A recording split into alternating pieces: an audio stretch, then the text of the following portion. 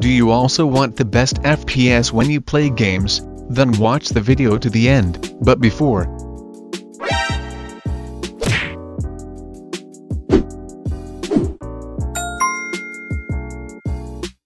first you need to go here, type restore. Press on create a restore point. Select your local disk. Press create. Type here FPS boost. Press create. Wait until it is done. Press on close. OK. Then go here, type device. Press on device manager. Here you have to go to display adapters. Double click on your video card. Go to drives. Then press on update drives. Press on search automatically for drives. If you have not installed your drives, install them to be up to date with all drives. Now go here, open settings. Go to gaming. On the game mode, you have to have this checked. When game mode is on, Windows optimizes your PC for play. Then go back here. Go to System. Then to Storage. Select this to off. Then go here to the temporary files. Wait a few seconds, select what you want to delete from here. Then press here on remove files. When it is done, go back here to storage. Scroll all the way down, press on optimize drives. Select your C drive, press here on optimize. Wait until it is done, then you can make the same with the other you have here. Analyze, then optimize. Now you have to download Tweak Central. You will find the link in the description. Press here on download. Here you have to select the latest version.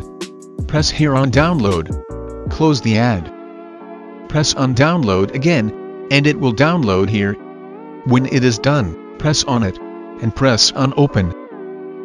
Drag the folder to the desktop. Open the folder. Press on Amberps. Press OK. And now we have to make a restore point, but we did that in the beginning. Here we have Apply Rage Edit, Clean Files, Apply Booster, and Revert All Changes. Type here 1 for Apply Rage Edit, press Enter. Wait a few seconds, press here OK. Then type here 2 for Clean Files, press Enter. Then 3 for Apply Boost, press Enter. Press OK. Close the page.